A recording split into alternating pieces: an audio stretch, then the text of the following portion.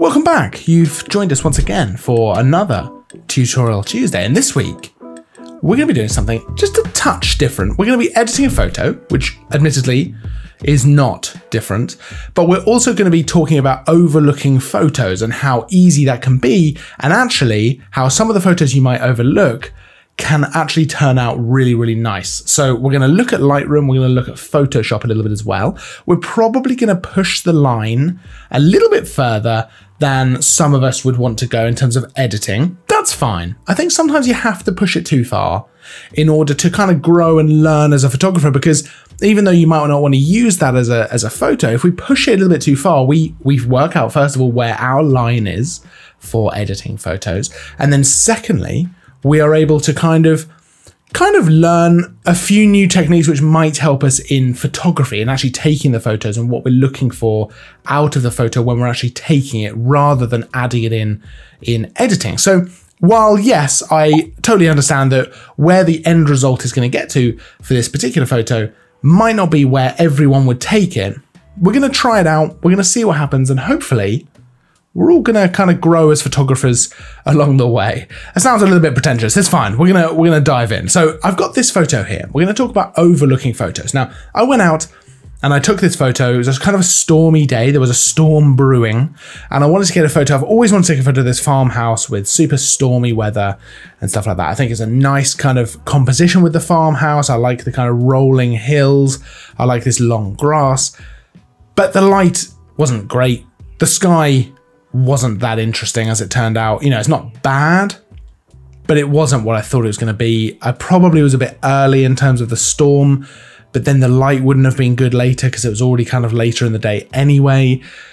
So it just wasn't going to work out. And sometimes you still have to go out and take the photo, right? Even if the light isn't perfect, or even if the situation isn't exactly what you wanted it to be, sometimes it's still beneficial to go out and take the photo, which is exactly what I did here. And then you get back and you look at it on the computer, and this is normally, or at least a few years ago, this is the kind of photo that I probably would have skipped past. I wouldn't have saved this one. I wouldn't have gone to the trouble of editing this one, because I would have thought probably it's not that great. There's nothing that interesting about it light-wise or sky-wise or really anything. Let's move on to the next photo and just keep going through, and this probably would have been binned. But now I look at this photo and I think, can I bring this to a level that I wanted it to be at the time? I had no control over the light. The storm just didn't look the way I wanted it to look. Am I going to be able to bring this up to that same level?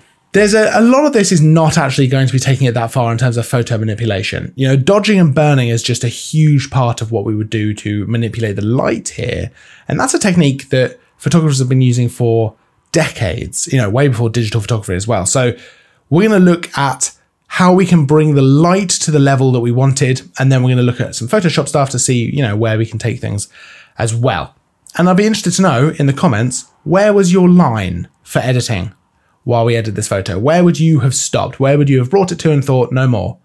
That's moving from photography to kind of general art. I'd love to know your thoughts down in the comments. So let me know, absolutely. And just as a disclaimer, I'm not saying that anything is right or wrong in terms of how far we take it, but it's an interesting kind of exercise to see how far we can go and what we can learn from that for our photography going forward. So let's dive in. We've got the photo open in Lightroom here. This is completely unedited. So we're going to do a basic global edit first of all. Bit of contrast, bring those highlights down to kind of bring out the sky a little bit.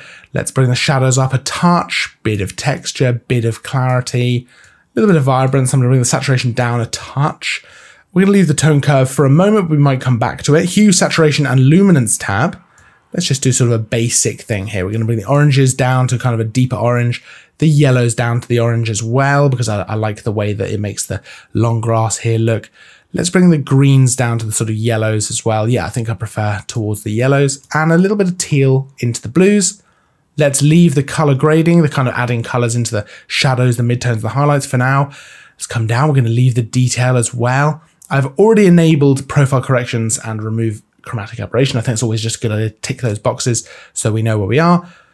Let's leave the transform tab as well for a moment, and we're going to add a little bit of a vignette here. Not too much, but just a bit. And the calibration, I'm going to bring the reds over to the oranges a little bit, the blues over to the teal. Nothing major, right? We've not done a huge amount. Let's just press Y to see side by side, before and after. So I like the coloring we've given this so far. I'm going to actually bring the entire exposure up just a tad because I think it needs to be brightened. Let's see before and after. You can also press the backslash key to see the before photo there, and then press it again to see your edited photo so far. So nice. Okay, I think we've done kind of a decent basic global edit. I like the coloring, and it's a little bit brighter as well. Now we're going to start shaping the light a little bit. Let's bring in a gradient filter, or graduated filter as it's called in Lightroom. Let's just bring that over the sky. And what I want to do, let's just make that a little bit hard like that. I want to bring it over the sky like that, and I'm going to double click effect here to reset all of these sliders. I'm just going to bring the clarity up on the sky, and I think I'm going to bring the blacks down maybe, and the shadows down. That didn't do that much. Contrast up. Let's bring the exposure down maybe a touch, just to darken up that sky a little bit. Let's click done. Okay, I like that actually. That's brought out an interesting looking sky. It might be that we replace the sky in Photoshop later, but we'll see when we get there. We'll see what this looks like. Now, let's go ahead and bring a radial filter in here. This is how we're going to shape the light and actually do some dodging and burning, because what I wanted and what I waited for a long time to see if it could happen was light to kind of poke through the clouds onto the farmhouse. That's exactly what I wanted to happen, and it didn't. So that's what we're going to try and make happen. Let's bring in a radial filter. Again, double click effect here to reset all of these sliders. And I'm going to create kind of an oval shape over this farmhouse. And I'm going to bring the exposure on that up quite a bit there to something like that. Now we can always come back and adjust that a little bit, maybe make it bigger, maybe increase or decrease the exposure. I'm going to click new here to make a new radial filter, and I'm going to make an even bigger kind of oval shape, which I'm going to again put over the farmhouse here. Let's make that a little bit bigger. Let's get some of these trees in there. I'm going to click this invert down here, so untick that box. That's now going to affect everything outside of the circle. Let's bring that exposure down a touch.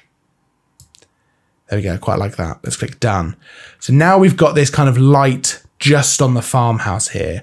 I might even go in and actually bring the exposure up on this one. So we can just click the radial filter here and find these little kind of dots that indicate the filters that we've made on the photo. And we can go and click those, and then we can adjust these sliders. I'm going to bring that up a touch. And I'm going to bring the other one down a touch. So we really kind of make a point of this is where the light is hitting. Now I'm going to get a graduated filter again. Almost says gradient. I almost said gradient, but graduated filter. And I'm going to bring that in from the bottom. I'm actually going to move that up a little bit. I want to darken this foreground. So I'm going to bring it up to about there. And I'm just going to bring the exposure down of that. Lovely.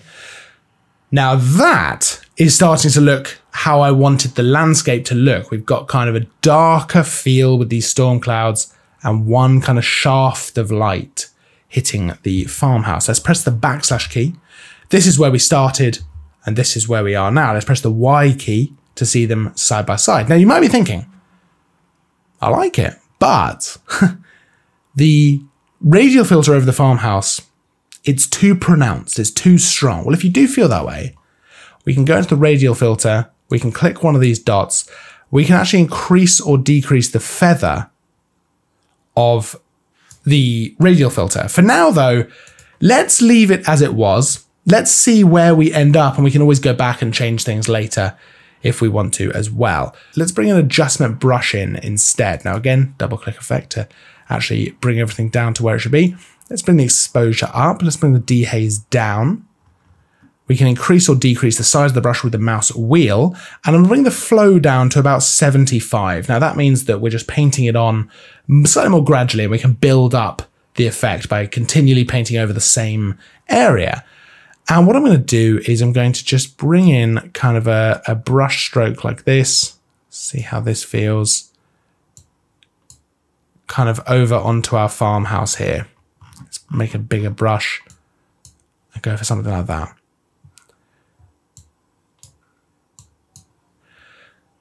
Okay, I quite like that. I think that looks quite nice. Let's maybe even warm up that light. that looks a bit much, doesn't it? That is a bit too far. So, okay, let's leave it as it was. You know what? I think it's time to bring this into Photoshop and see what we can do. I like where we've ended up with this. Let's press the backslash key again. That was where we started. This is where we've kind of ended up with Lightroom. I think probably what I'm going to do is try some different stuff in Photoshop, see what happens, and we can kind of go from there. So we can do that really easily with the Adobe Creative Cloud kind of suite. Not sponsored, by the way. We just right click, edit in Adobe Photoshop 2021, and it's now going to open this photo with all the adjustments that we've made in Photoshop, which is really, really handy because we're probably going to do a little bit more color grading. We're maybe going to increase and play around with that light a little bit as well, and we're going to see where we end up. We might do a sky replacement as well because Photoshop has some pretty impressive sky replacement tools now available in the program. Super easy. We don't have to mess around with anything, because if you're thinking to yourself, oh, a sky replacement sounds like a lot of work, it's so easy now. Let's have a look. All right, we've opened it up here. That was pretty quick as well. Nice. Let's unlock the background just by clicking on that padlock symbol on the layer. And what I'm going to do, first of all, Control J, just to duplicate that background layer. That means that I'm going to have a layer right at the bottom, which is the photo from Lightroom untouched. So we can always go back if we want to. That way we're working non-destructively. We've got that layer at the bottom. So we're not going to be kind of locked in to whatever we've done. First up, let's do the sky replacement that we talked about. So with this layer selected here, let's come up to Edit, Sky Replacement. This is literally how easy it is. And it's going to open this new box here. And it's going to immediately identify where the sky is in the photo and then change it out for a new sky. So you can see here, the last sky I was playing around with was this sunset sky. That's absolutely not the one we're going to use. But look how good of a job Photoshop has done at identifying where the sky is, what is sky and what isn't. Let's pick a different sky. So I'm going to click on this drop down and I've got a bunch of different sky packs in here. Let's click the Storms Pack 1. And there's a few here, a few really cool ones. I mean, look at this. But the one I want to use, I don't think a tornado over Beachy Head is probably realistic. So we'll leave that one. I think we're going to go for this one where we've got kind of these shafts of light coming down. That's exactly the feel we want to go for, right? That's exactly what we're looking for. So let's click that. And as you can see, it immediately just opens that on the photo, perfectly masked. I love it. It's so easy. Then we can go ahead and adjust the brightness. I don't think we need to right now. The brightness of the sky, that is, the color temperature of the sky. Again, I don't think we need to right now. We can change the scale, but I think we'll leave it as it is. And let's do a lighting and a color adjustment. So if I adjust the lighting here, it's going to try and kind of relight the foreground to kind of match the sky. So if I bring that to 0, it's exactly how we had it. And if I bring it up to 100, Photoshop's going to try and match that a little bit to the sky. Now I'm going to bring that to about 50 because we're going to do a lot of that ourselves because I want to darken some areas. I want to do some more dodging and burning, really. We're going to see how that goes. Color adjustment's the same sort of thing. Now with this sky, there's not going to be much of a color cast, but if you were adding a sunset sky in, for example, you might have more of a color cast you want to apply to that foreground. So you'd bring the color adjustment up to 100. It doesn't really matter with this particular one because, like I say, it's not really affecting things in a color way. It's obviously a pretty gray kind of sky. Then we just click OK, and we've got the sky replacement in this neat little group here. So we can actually turn that off and on. Lovely. That works really well, I think. So, okay, we've got our new sky in there.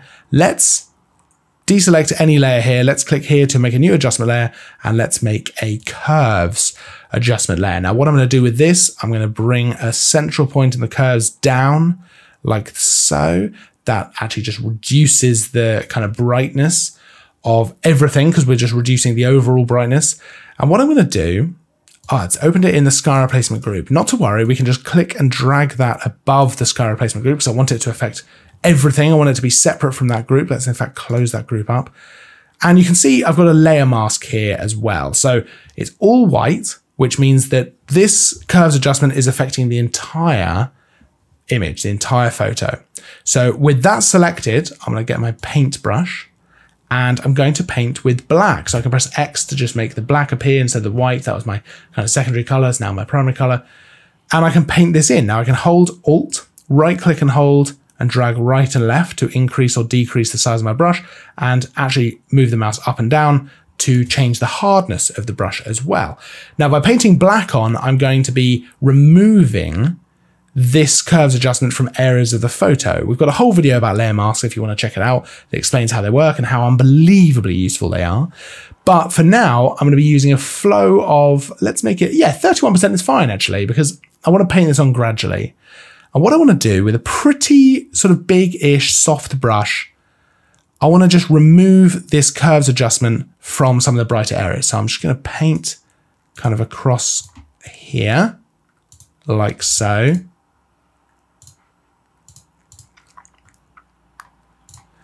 I think that looks kind of decent. I'll just feather this out a little bit. And if you go over, you can always press Ctrl Z to undo whatever you've just done. Or you can paint white on to actually, increase the area within the image that you are then applying the curves adjustment. I think this looks kind of decent. This is kind of what I wanted, this brighter area over the farmhouse itself, and then feathered out a little bit to these sort of outer areas, which are a little bit brighter, but not anything too crazy. I think that looks quite nice. We've got nice dark areas around here. So we've essentially sort of dodged and burned the whole thing a little bit. Next, we can bring in a color adjustment to actually marry the whole thing together, kind of glue everything together, because we're going to be adjusting the colors of the sky, but also the foreground. We can come in here, adjustment layer. We're going to go for color lookup. Now, I love this. It's going to apply a LUT, which is used a lot in video. In fact, I'll be applying a LUT to this video. Very nice. But we're going to apply it to this photo. And I love this because it creates a new layer, which we can then adjust the opacity of and all that kind of stuff. So it's a little bit like a filter, but I really, really like it. So we're going to go for, let's start with teal orange plus contrast and see what that looks like. Now, it's very, very heavy, very aggressive. So let's bring the opacity down to something like 37%. Now, I don't actually like the look of this one, so we're going to go for the Fuji Eterna 250D, which is a nice looking kind of LUT here, kind of filter. Let's bring the opacity up a little bit to something like 40%. I think it might still be a little bit strong, so let's try something like, we could try Moonlight to see how that looks. I quite like the look of that, actually. I do quite like the look of that, but we're going to go back to Fuji Eterna. I'm just going to bring the opacity down to something like 26%. So we can turn that layer off and turn it on. I think that actually looks really nice. Let's get another curves layer going here. Let's just bring the brightness up a little bit by just placing a central point on the curve and just raising it up. And you can see we've got a layer mask here. I'm going to go ahead and press Ctrl I to turn that all black. That means this curves layer is now affecting nothing on the image. I can get my paintbrush here, select white, and with a nice sort of big-ish brush, a flow that I'm going to bring down to about 21%. That's fine. I'm going to paint this on to where the farmhouse is. Now, that means I'm just brightening up some of this area. I felt like it looked a little bit too dark. I want this to be very kind of visible.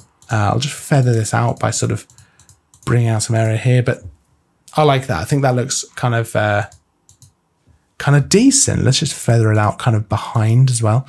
Nice. Okay, there we go. So now we can bring in another color lookup if we want to. This time we'll bring in that Moonlight. What I liked about this a lot, let's bring the opacity down on that, obviously, quite a bit. What I liked about this quite a lot was how it affected some of the darker areas. So again, we've got a layer mask here. I'm going to press Ctrl I to turn that all black. And with my paintbrush, with white selected, I can now paint on this coloring to certain areas of the photo. So I'm going to do it in some of these darker areas. I'm literally just using my brush, 21% flow. I'm just painting in some of that kind of blue color that we get from that Moonlight kind of filter. I'm just painting it into some of the darker areas, so nothing crazy, but you can see it's kind of darkening up some of the stuff. And then we can still go in and adjust the opacity of that. So if I put it at 50%, for example, we can turn that layer off and back on, and we can see how that's affecting things. But we can bring the opacity down if we think the effect is too much. Let's make it about 31%. Let's maybe even bring it down to about 25%. Turn it off, turn it back on. You can see it's just kind of adding a bit of a blue cast to areas of the kind of darkness. Now, I think that this area over here is probably a little bit too bright. So I can go back into this curves layer here. Let's turn that off See if that's making much of a difference. A little bit. I can paint black now over here just to kind of darken this up. And I can come into this curves layer, which I believe is actually adding in kind of a darkness to things. And I can add in white to this kind of part here to kind of darken that up. There we go. I feel like it was sort of encroaching a little bit too much over to the side. We really want to emphasize this farmhouse here. Okay, great. I think that looks good. I think that looks absolutely fine. The last thing I want to do, I want to just remove this sheep from the kind of foreground here, only because I feel like it's a little bit distracting. So I'm going to select my layer 0 copy, which is going to kind of be my background layer. I'm going to grab the clone stamp tool, hold Alt, right click and drag to the right to make this a little bit bigger. And I'm just going to zoom in as well. So hold Alt, use the mouse wheel to zoom in on the sheep. I'm going to grab an area next to the sheep, so I can hold Alt and left click to grab an area and essentially then clone stamp this over here. There we go. Kind of immediately sorted that. I just feel like that's a little bit less distracting. Now, I think this looks pretty good now. There's a couple of things I might do. For example, I might go into this curves adjustment here and just bring down the opacity. I think it's brightening things maybe a touch too much. I think that's a little bit better.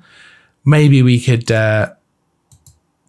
bring down the opacity of this curves adjustment as well. If that's maybe darkening things a little bit too much. Bring that down to something like 80%. I think is a bit more reasonable. And maybe even the color lookup of the moonlight, if I turn that off and turn that back on, it's not making too much of a difference actually, but perhaps I'll bring that down to 20%. And the other color lookup, perhaps I'll bring that down to 20% as well, which is just making a little bit of an adjustment there as well. I think we've done a decent job with this, so we can press Control S to save the image. That's going to save it so that when we go back to Lightroom, it's now in there with these adjustments. We've got essentially a copy of the image that we had before so that we can actually see exactly what we've got, and we can still make further adjustments in Lightroom if we want to as well. Once we save that, we can just close Photoshop and it's going to open it back up in Lightroom exactly like this. We could go ahead and make additional adjustments to it. So for example, we could bring in a graduated filter. So we could press that, double click effect to reset all of the sliders, bring that down onto the farmhouse this way and just lower the dehaze. Now we can press O to see how that filter is being affected. Click here to brush, and we can actually remove some of this as well. Now we can hold Alt, use the scroll wheel to reduce the size of things, and we can kind of remove some of this graduated filter from some of this area. Now I'm using a lower flow, so I'm sort of painting this on gradually. What I want to do is essentially simulate a little bit of light kind of coming down, that kind of slightly more hazy light. Let's have a look. Let's press O. Again, we can turn this off and back on. That actually looks pretty decent. Maybe if we bring the exposure up a touch as well. I actually don't mind that at all. So let's go ahead and click done. And the last thing I might want to do is just crop this image a little bit actually. I like a 16:9. I think that would look great. So let's go to 16:9. Let's make it so that it's a little bit more like this kind of thing. I want to get rid of this highlight up in the top. Let's see how that looks. I quite like that. What if we bring that up a little bit? Maybe even make this a little bit. There we go. So we've got a little bit of that highlight, but not too much. And there we go. I like the image. I like where we've got to. I like where we've ended up. Let's see where we started, shall we? So this was the original image. Let's go ahead and see the before. That's where we started. And then this is where we have ended up, which I really like. Going back and looking at the actually edited photo here, though, that's not horrible. So perhaps that's where I would have stopped myself. But I'd love to know your thoughts about where we ended up. It's an interesting kind of process and exercise to go through anyway. I think sometimes it can make you a better photographer. Sometimes it can make you think about different things.